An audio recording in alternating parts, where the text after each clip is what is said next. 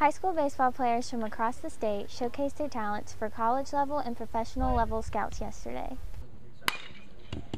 Hardball Elite Academy hosted its 10th annual Hardball Elite Select Games at Anderson Memorial Stadium.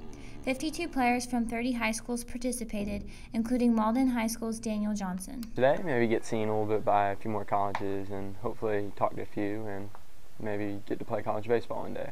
Awards were given to players with the best overall performance from the game and pre-game scout evaluations. We look for natural ability because to play collegiately and to play professionally, a player does have to have a certain skill set. Coach Youngblood also said scouts analyze a player's evident love for baseball and the way he carries himself. Hardball Elite Academy will continue to host showcases across the state so players like Daniel can receive opportunities to be scouted. For Anderson University News, I'm Jenna West.